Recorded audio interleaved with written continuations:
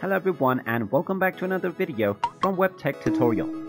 In this video, I'm going to show you how to log in to your Steam account using your QR code. So let's get started right away.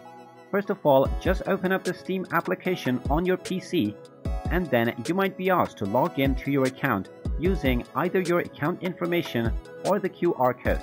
Now, you can either do this the old-fashioned way by typing in your username and your password and clicking on the sign in button, or you can use your cell phone to download the Steam mobile app and then scan this QR code from within this app.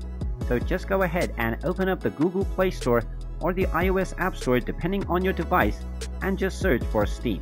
After installing the application, just scan the QR code and then you will be logged in to your Steam account in no time. And there you have it. That is how easy it is to log in to your Steam account using the QR code. If you find this video helpful, make sure you hit that like button and subscribe to our channel if you haven't done so already. Also ring that notification bell to never miss another update from us. Thank you for watching and I will see you again in the next video.